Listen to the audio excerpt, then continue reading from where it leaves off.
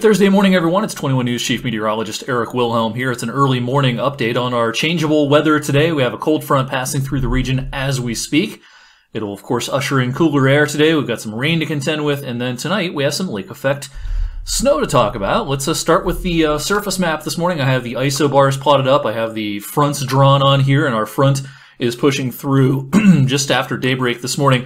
Also, some bouts of moderate rain will push through over the next few hours or so, and temperatures have already started to drop rather precipitously, and that trend will, of course, continue over the next few hours. As expected, our temperatures will just sort of flatline around 40 or so this afternoon. It's not hard to find where our front is this morning. Still hanging on to 50 in Pittsburgh temporarily, but we've dropped down into the lower and middle 40s. Even colder air off to our north and west, and that's the air that, of course, is coming our way as we go into tonight.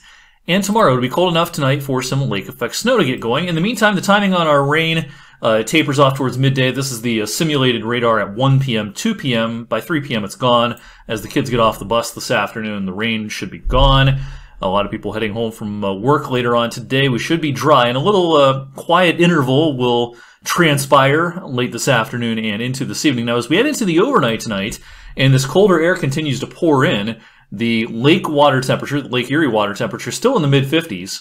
The air temperatures a few thousand feet above our heads will be in the teens, so you're setting up a big temperature gradient between the air temperature, especially upstairs a little bit, and then the water temperature on the Great Lakes. So yeah, lake effect snow will get going. And for us, what this means is by about 3 or 4 in the morning, there should be a pretty good couple of bands coming off of Lake Erie and impacting parts of southwest New York, northwest PA, and northeast Ohio. And in our television viewing area, this may be especially an issue for the wee hours of the morning tonight and into tomorrow morning for areas north of Interstate 80, Trumbull, and Mercer County. And then the lake effect will kind of quickly fizzle out by tomorrow morning. How much snow are we talking about? Here's I'll look at just one model, but I think it's handling things pretty well. There probably will be a couple of bullseyes with this. One will be, no surprise, in the primary snow belt. So just east of Cleveland, heading over into Geauga County, and some places in Geauga County might get 4, 5, 6 inches worth of snow. Oops, I didn't mean to launch that. 4 or 5 inches worth of snow will be a possibility, again, for parts of the higher terrain of Geauga County, parts of Ashtabula County, into Crawford County, PA, so over towards Meadville, and then up into southwest New York and closer to Erie, PA as well. That's where the bullseye is.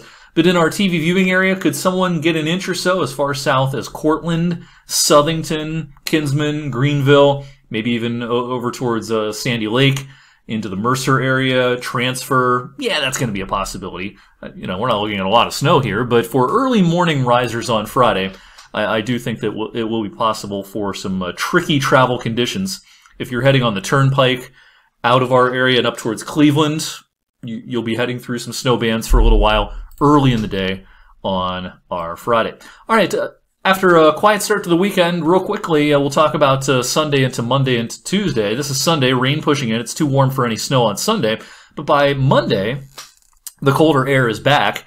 And while it probably is not much more than flurries for a lot of the midday, early afternoon, as we transition into the late afternoon, evening hours, and overnight hours, Monday night, pretty good looking lake effect setup. And unlike tonight's setup, this could be more of a northerly flow kind of an event, and that would make it so more areas in our TV viewing area would be included in the possibility of accumulating lake effect snow. And this would be Monday night into Tuesday morning. This will be the most active period in the run-up to Thanksgiving for holiday travelers next week.